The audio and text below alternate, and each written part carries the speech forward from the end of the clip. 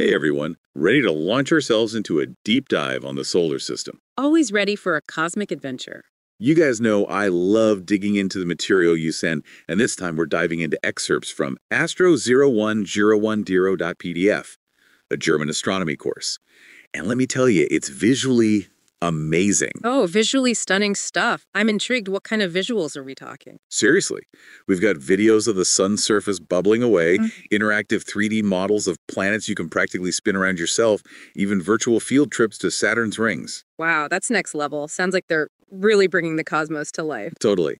It- Having you here is perfect, by the way, because you always break down even the most complex space stuff into something we can all wrap our heads around. Well, I try. Space is for everyone, right? So, where are we starting in this course? Right from the beginning. Formation of the Solar System 101.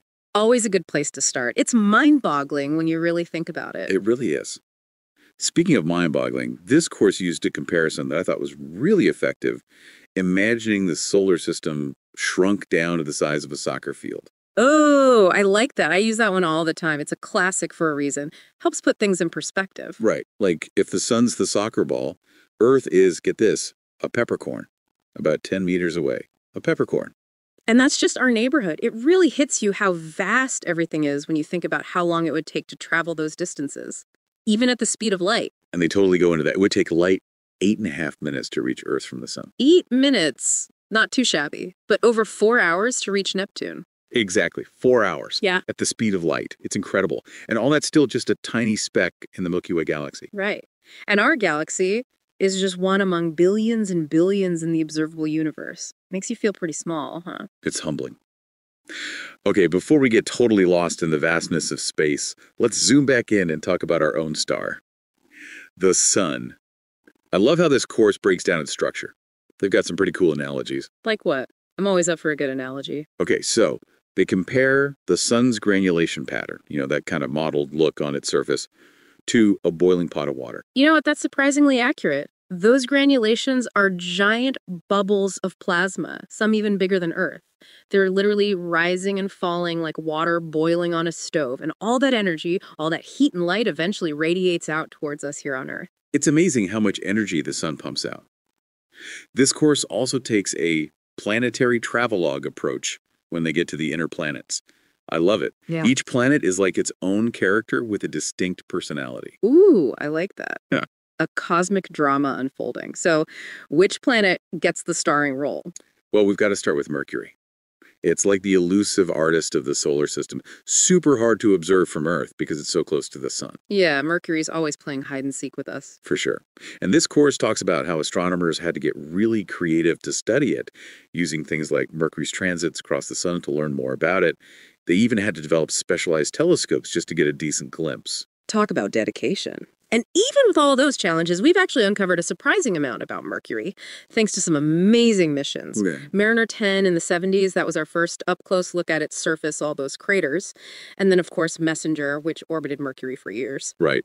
Messenger really blew the lid off our understanding of this little planet. The composition, the magnetic field, the surprisingly active geology. Mercury is full of surprises, that's for sure.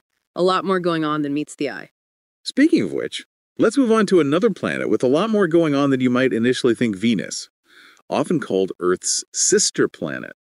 Although this course gets a bit more dramatic with its description. Oh, how so? What do they call it? Earth's sister planet. Gone rogue.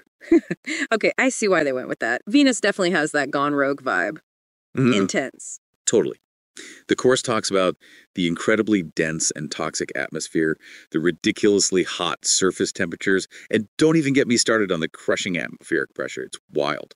It's true, like a warning sign for what not to do when evolving a planet. Right. It makes you really appreciate the sheer willpower it must take to even attempt landing probes on Venus, let alone actually succeed. It's an incredible testament to human ingenuity, that's for sure. Especially the scientists and engineers behind the Soviet Venera missions. Imagine being the first to see images from the surface of another planet, even if it's as extreme as Venus. That's the stuff of legends. Speaking of incredible missions, before we jump to the outer planets, how about a little detour to our very own moon? The moon. Perfect timing. I just made a fresh pot of moon cheese. Well played. But really, the source material goes deep on the history of lunar exploration, and there's some fascinating stuff there. It's funny how we can look up at the moon and it feels so familiar, yet it holds so many mysteries. It really does. Like, it's been this constant presence in the night sky for all of human history, inspiring countless myths and stories. And even now, scientifically speaking, it's still full of surprises. Totally. Like, how did it even get there? This course dives into the giant impact hypothesis. Ah, the classic smash and form scenario. Exactly. This idea that billions of years ago, a Mars-sized object slammed into Earth, and all the debris that got blasted out, well, that eventually came together to form the moon. It sounds insane when you say it out loud, but it's the leading theory for a reason. There's a lot of evidence that supports it, like the chemical similarities between Earth and moon rocks.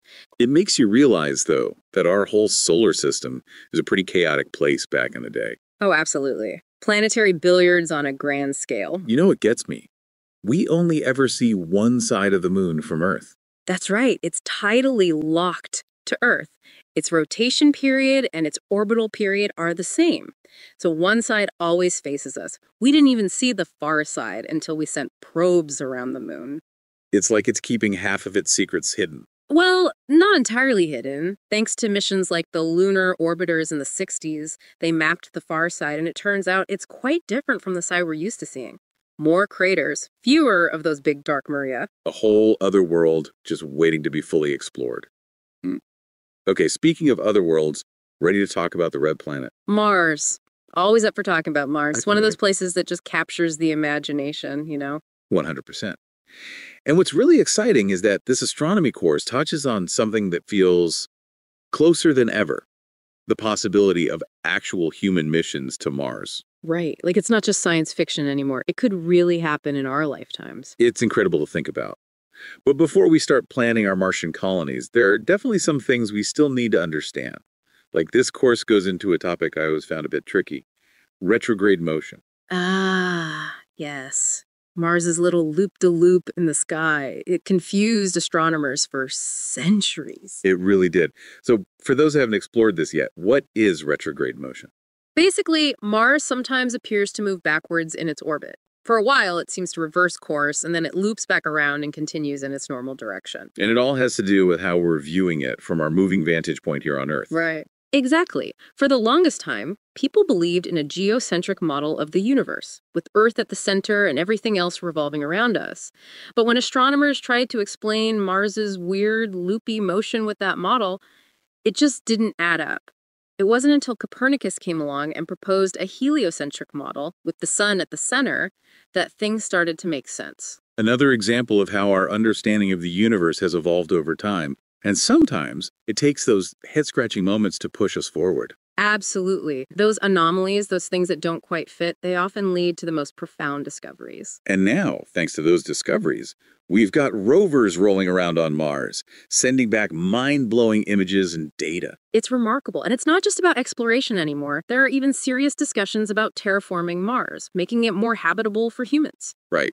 The source material mentions using cyanobacteria to potentially create a more Earth-like atmosphere on Mars. It's definitely a bold idea. Like, we're talking about literally reshaping a planet to suit our needs. It's science fiction becoming reality, but it raises all sorts of ethical and practical questions. Huge questions like, do we have the right to alter other planets? And even if we can, should we? Exactly.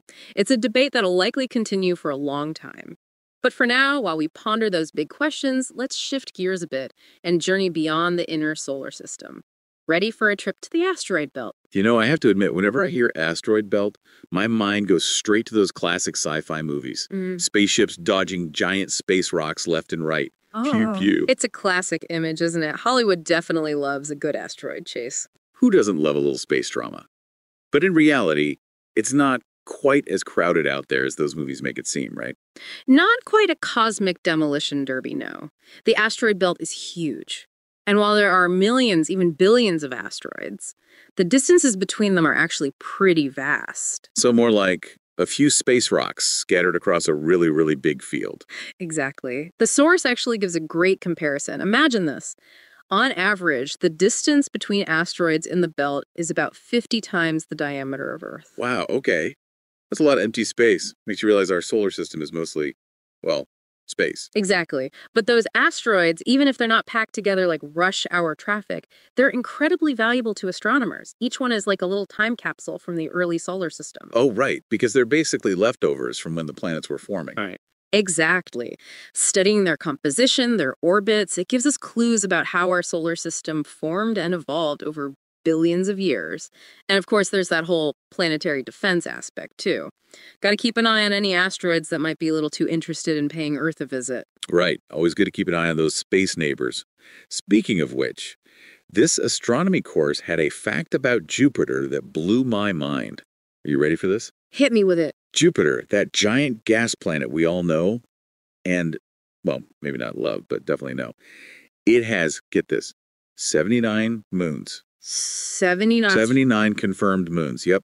That's the most of any planet in our solar system. And it's not just the quantity, it's the variety. Some of those moons are bigger than planets in other solar systems. Yeah, seriously, it's like its own little mini solar system out there. It really is. And some of those moons are pretty intriguing in their own right.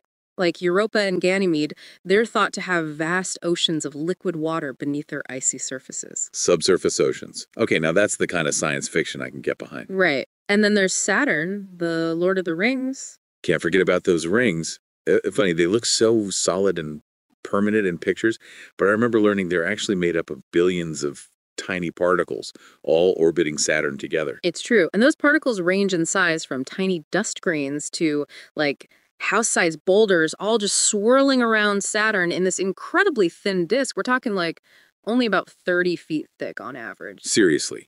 That's thinner than a two-story building. Yeah. And it stretches across millions of miles. Space never ceases to amaze me. It's mind-boggling, right? And we wouldn't have this level of understanding without missions like Cassini-Huygens.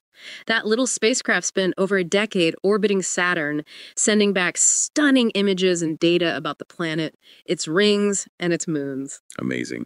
Okay, before we wrap up, there's one more thing I want to touch on, those Voyager spacecraft. They're like the ultimate adventurers, right? Out there exploring beyond the planets into interstellar space. This course mentioned they're carrying golden records with them. Oh yeah, the golden records. Like a message in a bottle, but on a cosmic scale. They contain sounds and images from Earth, music, greetings in different languages, even diagrams of human anatomy. It's wild to think about, you know? Those little spacecraft, carrying a piece of us with them as they drift through the vastness of space. Maybe someday, someone or something will find them. It's a beautiful thought, isn't it? A reminder that we're part of something much, much bigger than ourselves. It really is. Well, this deep dive has been an incredible journey. We've explored the fiery heart of our sun, journeyed past planets and moons, and even ventured into the asteroid belt. It just goes to show there's always something new to discover right on the edge of our cosmic backyard. Absolutely. And the best part is, we're still just getting started. Who knows what incredible discoveries await us in the future? Maybe we'll uncover some of those discoveries together in our next deep dive. Thanks for joining us, everyone, and keep exploring.